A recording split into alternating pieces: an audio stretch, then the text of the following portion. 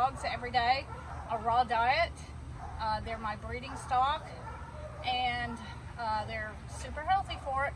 So, you know, I wanted to get on today and show you how I do it. It's very easy. I've been doing this for 10 plus years, and I have a really easy system that has kept my dogs healthy over the years. You know, a lot of new people will go look into doing raw, but when they get through some of the websites and some of the information, they just they get overwhelmed and they don't even want to try. So, you know, I thought I would share how I do it. It's very easy and very affordable. Of course, I can't feed the high dollar raw that is on the internet. You know, $8, $9 a pound. I just can't do that. I don't even spend that much on myself. So, you know, I stretch my food bill with chicken quarters, and then I use Blue Ridge beef rolls. Blue Ridge beef is, I've been using them for 10 years and never had any problems. I like the rolls, the dogs like it. They've never turned it down, so it's a good meat. You know, also I just wanted to let those new people out there know that if you're not feeding raw and you're watching this video and you're thinking about doing it, but you feel a little overwhelmed, I'm here to tell you it is not brain surgery. It's very easy. I don't do all the measuring. I don't do all the weighing. I just feed my dogs and I watch them. I usually, as far as weight goes, I look for the third rib on an adult. Puppies, I feed a lot, like almost just as much as an adult, because they're growing and they use all the food and the energy. I'm here to tell you that it is super easy, and you don't have to be afraid of trying. It's not hard to do. You don't get sick off of it. You just use the same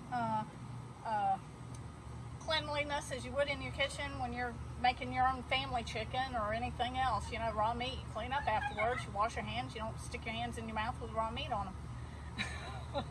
So it's pretty simple. None of my kids, I've had all my kids go through the job of feeding the dogs. None of them have ever gotten sick from the raw meat or from feeding the dogs. So even a child can do it. So let's see. You know, if you're feeding kibble, the best thing you can do right now is just stop and give them the raw. You don't even have to you know, transition them or anything. All the dogs I've ever had in my kennel, I just start feeding them raw. It takes them a day or two to figure it out, and then after a day or two, they're hungry enough that they figure out, and their instincts kick in. They eat. They care for themselves. They're not going to starve themselves. And a couple of days of fasting is good for them anyways. And they just start eating raw. I give them probiotics and yogurts and different things that will help get their gut flora going. The problem with most kibble-fed dogs is they have an unhealthy gut, and they have tons of inflammation, and diseases start setting in. Cancers, all different kinds of diseases will come in because of that. And the inflammation is just the body's response to the toxins that are in the dog food. The dog's body does not recognize the dog food as real food. Now, of course, you know, dogs eat it and some live very long lives off of it. But they're not as healthy as they could be, and a lot of dogs are extremely sick from it. So if you have a healthy dog and you're feeding kibble, kudos to you, and I hope your dog does stay healthy. But if ever, you know, the inflammation or any kind of allergies start cropping up, that is a sign that there's inflammation in the system and the dog is getting sick. You can't do steroids, you can't do all the things that the vets give you to do. It just masks or band-aids the problem, and it doesn't cure it.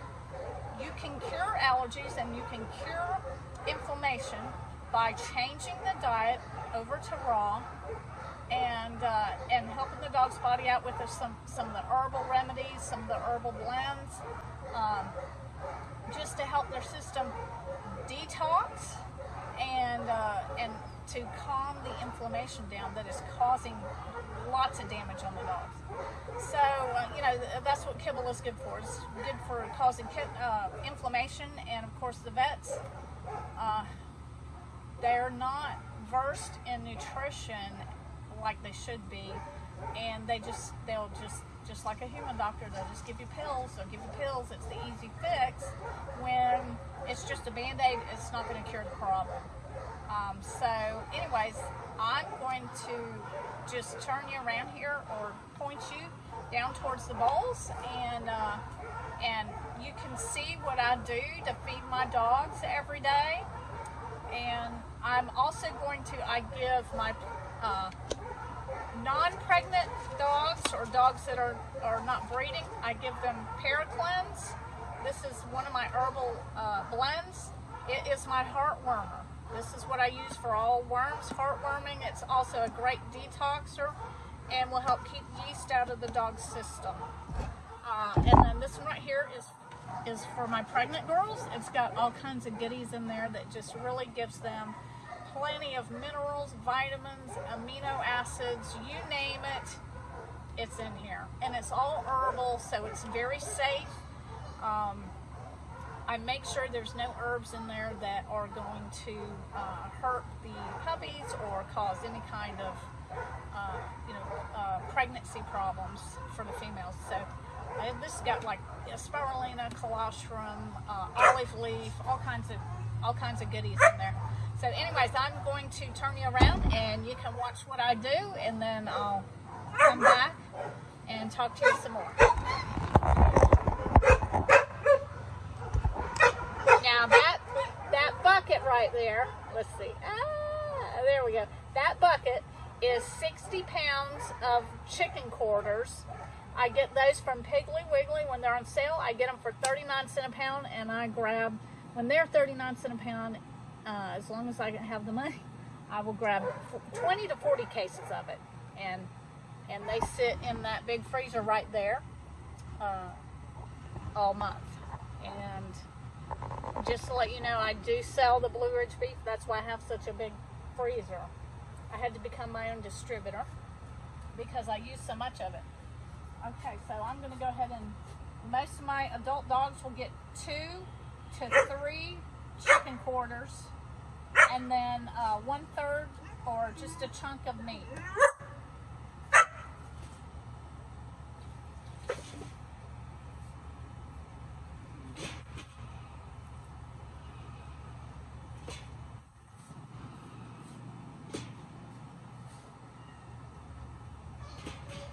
My pregnant dogs, I always give extra.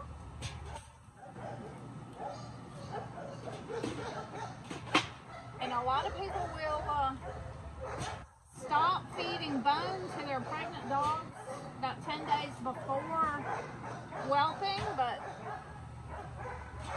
I've actually never done that, and I've never had problems with my females starting their whelping process.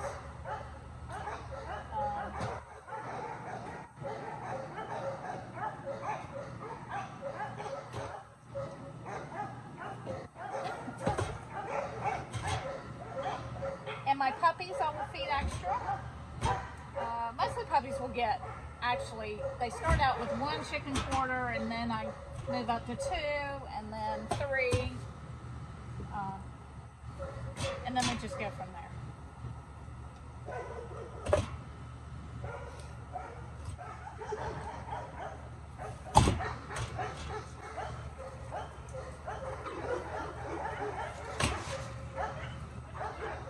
I'm not real sure why. Some people have problems with feeding their dogs the skin on the chicken. They read things about how bad it is. Yes, this is not organic. They're probably fed corn or, some other cheap food. But to tell you the truth, I've never had any reactions from my dogs. Never had any crumbs with them, eating it. So I just keep doing what works for me. Now, if your dog has a reaction to chicken, they shouldn't, as long as, those are the puppies I want. They shouldn't have a reaction as long as, oh, the dogs know the food is coming. Where was I at? Oh, sorry.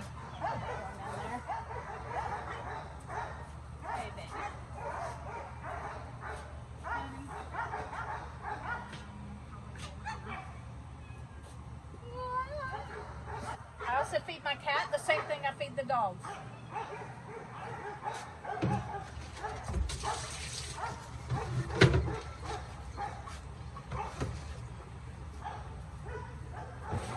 This is the Blue Ridge beef rolls. I will be feeding, these are 5-pound chubs. This is tripe and beef and bone.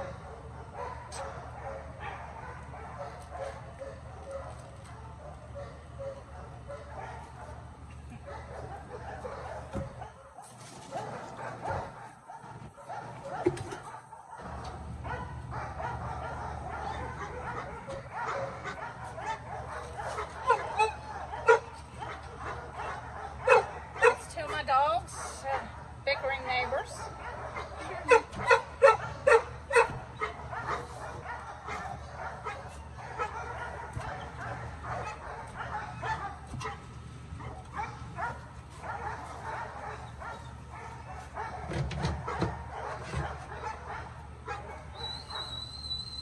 Get out of there. Hey. They'll quit for about a minute and they'll go back to it.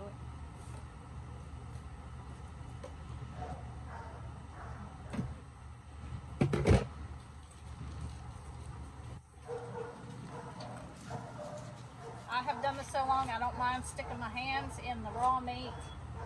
I used to use gloves, and oh, kitty, don't knock my phone over, girl. I just got over it, you know, because one, I'm not going to touch my face with gloves on anyways, and I'm not going to do anything until I wash my hands. So it's all going to wash off. Here. Here, Kiki. Let's see if I can find that. Here. Here. She is right under the phone there. Come here. You want to stand right there and eat? Here.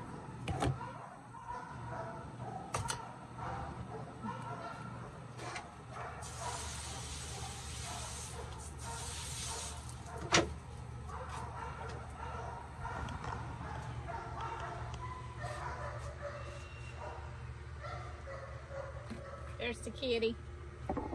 She's eating her meal. She comes out here when she hears the dogs barking. She knows it's time to eat.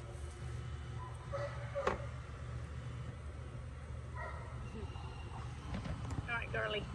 Here, scoot up. She's gonna get, she's gonna get right there where the phone is. There we go, that's a little better. All right. Don't you knock my phone.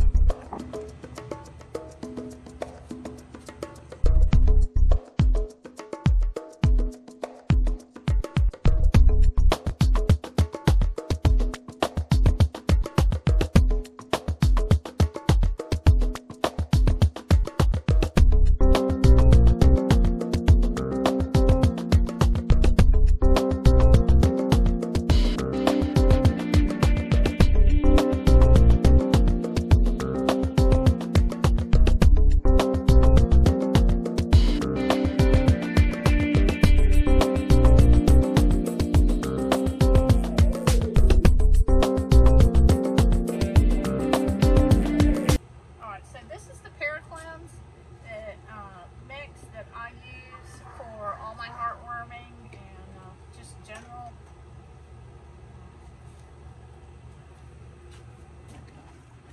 health. And this is just for the dogs that are not pregnant or not breeding. Now with the raw diet, I don't give heartworm pills because the dog's immune system is healthy. If the dog's immune system is not healthy, you probably want to give them heartworm pills, and they're still getting heartworm even though you're giving pills. It's just a downhill snowball. But I don't give the pills because my dog's immune systems is my focus. They're strong, they're healthy, and if a heartworm gets injected into the dog's bloodstream, the immune system will take over and kill that heartworm. So this is my heartworm. You know, I don't do nothing. What I do is the blend of herbs that kills all the worms, including coccidia and giardia, and then feed them the raw. They're super healthy dogs. You don't have to worry about heartworm with animals that are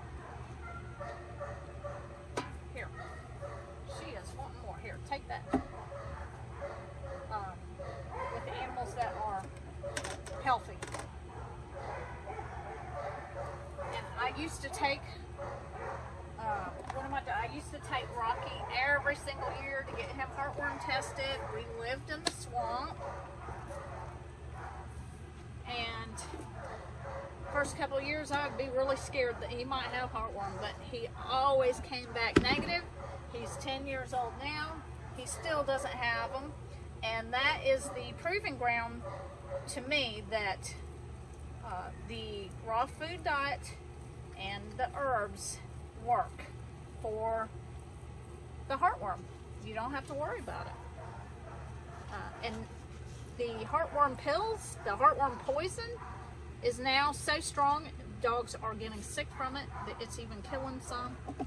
So, you know, you really, it's just a all around, and I'm putting it into the meat form. Not that they won't eat it, it's just that when I stack my bowls, I don't want all of the herb going on the bottom of the bowl on top. So that's why I do this, the biggest reason. But anyways, got a nice little meat dog.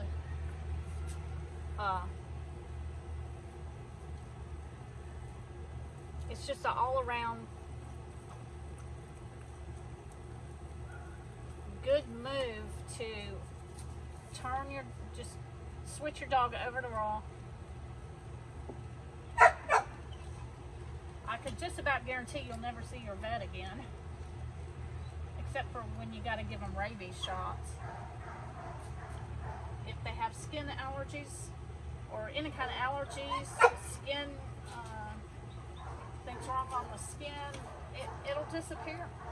You just won't see it no more. Your dogs will get healthy, they'll get energetic, happy. You will definitely see a change. Even if you think your dog is healthy now on raw, you'll definitely see a change, or on kibble, you'll definitely see a change in them when you switch them over to raw.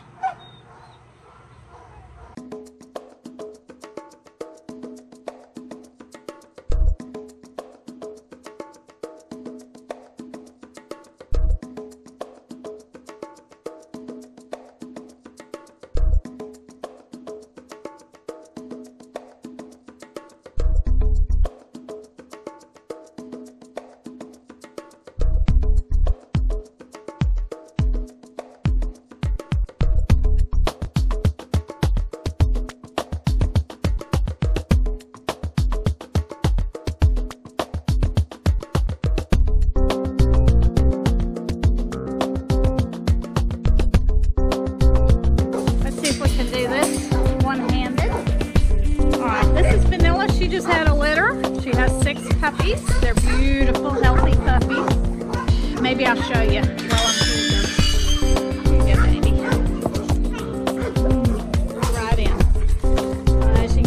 my dogs up on decks now. Here they are. Let's see if it'll...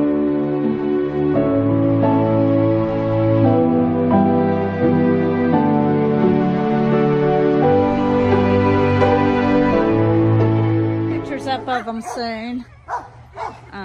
They are super cute, super nice looking pups.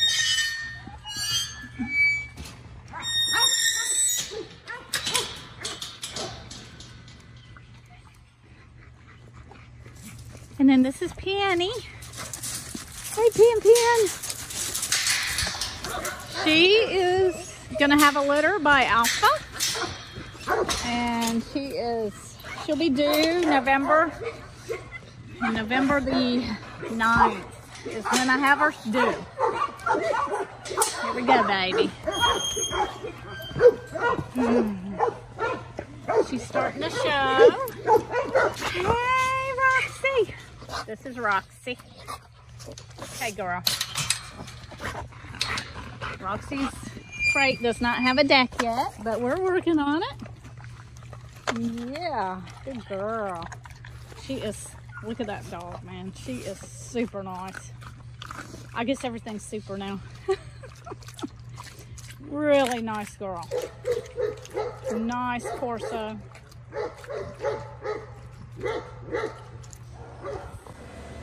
So we're done now. I have picked everything up. Now it's all about the cleanup.